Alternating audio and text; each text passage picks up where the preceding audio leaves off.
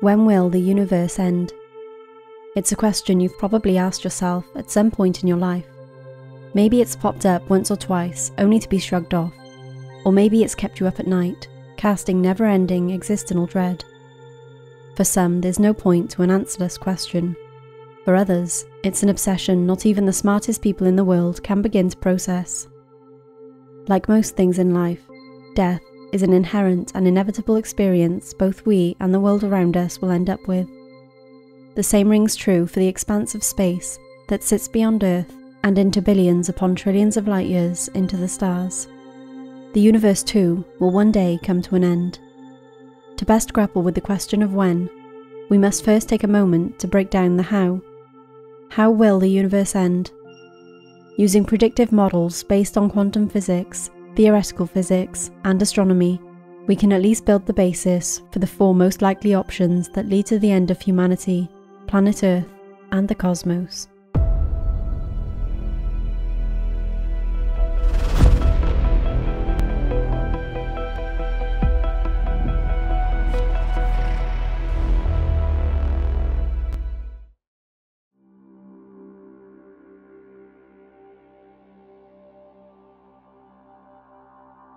It is generally agreed upon by major leaders in the astronomical community that the universe is slowly and exponentially expanding. For roughly every megaparsec, which is measured at 3.26 million light-years, the universe expands at 67.36 kilometers per second. While it may seem slow to some, it's actually a much faster rate than originally anticipated. For the Big Chill scenario, the expansion must continue asymptomatically, whereas the universe ultimately reaches the temperature of absolute zero. When the universe reaches absolute zero, it means the enthalpy and entropy of all theoretical gases reach their minimum value of 0 Kelvin. In other words, the universe reaches an equilibrium at the lowest amount of energy possible, called thermodynamic equilibrium. The Big Chill scenario is one of the more widely accepted theories by astronomers, due to its potential, regardless if the universe is an infinite flat shape or a defined closed shape. The caveat to the latter condition is if the universe is closed, dark energy must remain a cosmological constant. Dark energy is still just a theory, and has no observational evidence to support its role in the universe. However, due to the acceleration of the universe's growth, it's not agreed to be a constant, even if it does exist. In simpler terms, the Big Chill results in the slow decaying of star formation. Since the Big Bang or creation of the universe in general, stars are thought to form normally between 1 to 100 trillion years. Eventually, the amount of gas that stars need to be born and thrive with will be depleted. This means that while the stars already shining across the cosmos die off, no new stars will emerge. Without stars to burn fuel, the universe will slowly grow darker, and with growing darkness comes lessening heat. Due to the proliferation of dying stars, black holes will become much more frequent and will eventually outnumber living stars. With black holes come the death of other galaxies and celestial objects, along with an increase in radiation. This type of radiation, called Hawking radiation, would also lead to the death of black holes themselves, as they very slowly disintegrate and cease to be. These disappearances, combined with the loss of spontaneous entropy, or more colloquially known as the state of disorder, lead to the Poincaré reoccurrence theorem. The Poincaré reoccurrence theorem states that all dynamic systems will one day return to the state they were in originally, meaning the universe will one day expand and become what it was before the Big Bang. As popular as the Big Chill scenario has become in astronomical doomsday circles, it's highly unlikely to occur in our lifetime, or in the lifetime of our solar system in general. The observable universe is estimated to be just under 14 billion years old, which means that under the current calculations of star formation, there could be another 985 billion years before our gas supply runs out. That doesn't even take into consideration the near infinite time it would take for the remaining black holes to vanish, meaning the Big Chill, while potentially inevitable, is so far off from happening, it's not worth trying to comprehend.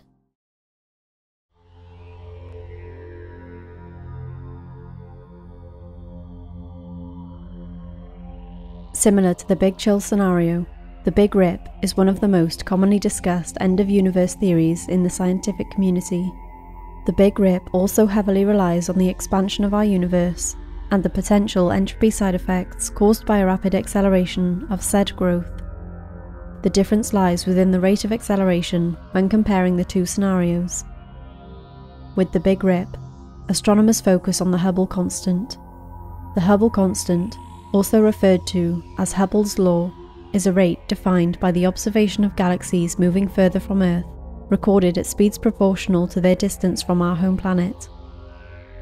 For example, a planet located in a galaxy 100 light-years from Earth will move away twice as fast than a planet located in a galaxy 75 light-years from Earth is moving from a planet located in a galaxy 50 light-years from Earth.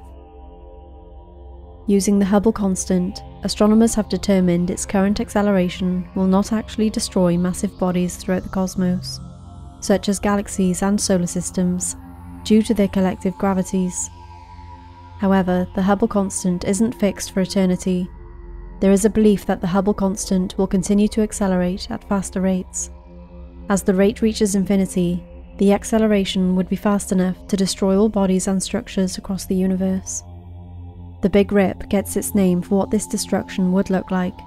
Every single fragment or object across space would disintegrate, all the way down to the smallest of molecular bodies, including entire galaxies. These disintegrations would leave every single object of any mass lingering about as unbound elementary particles, also known as subatomic particles, smaller than even protons, neutrons, and the quarks within them. Along with the subatomic particles, the universe would be filled with excess radiation. However, everything would be measured as one singularity due to the scale factor, expansion rate, and density of the universe reaching infinity. While the Big Rip scenario involves the Hubble constant increasing towards infinity, which would happen billions upon billions of years into the future when the Milky Way would no longer exist, there's a chance it could happen even sooner amidst even more chaos than originally thought. The Big Rip timing question arises with the introduction of phantom dark energy, a theoretical energy that withholds negative kinetic properties, much like dark energy itself. Phantom dark energy would influence the Hubble constant at a much faster rate of acceleration, and the instant disintegration of our universe could happen even sooner with a much more destructive initiation.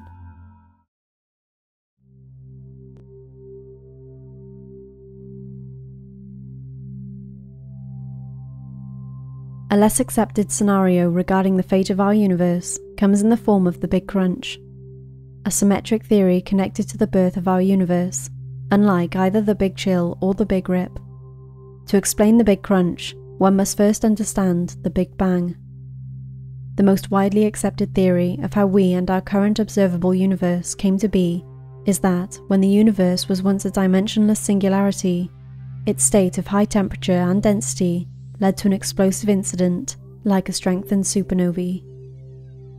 From this supernovae, the universe entered the state it is in today, including all of our laws of physics, and began to expand. 13.8 billion years later, and the universe continues this expansion. The Big Crunch theory states that this expansion will actually one day come to an end. Once it expands and reaches a certain average density, the process will halt and effectively cause the universe to contract back in on itself. What actually happens when the universe folds back in on itself isn't actually detailed by astronomers. Some believe everything would simply collapse back into a dimensionless singularity. However, this would require the existence of quantum gravity, which is currently just theoretical physics. If it were to play out that way, the Big Crunch would ultimately signal the existence of an oscillating universe model. This means that there have been, and always will be, infinite sequences of finite universes being created, expanding, collapsing, and creating all over again. The two major issues with the Big Crunch scenario is in order for it to be a possibility, the second law of thermodynamics would need to be broken, as the cycles of the universe's birth and death would cause a buildup of entropy that leads to heat death, or basically another Big Chill. If the universe sequencing was infinite, the Big Chill theoretically should have already happened. The other paradox is our understanding that the universe is not a closed entity or finite in nature, meaning expansion should occur until thermodynamic equilibrium ends its existence once and for all.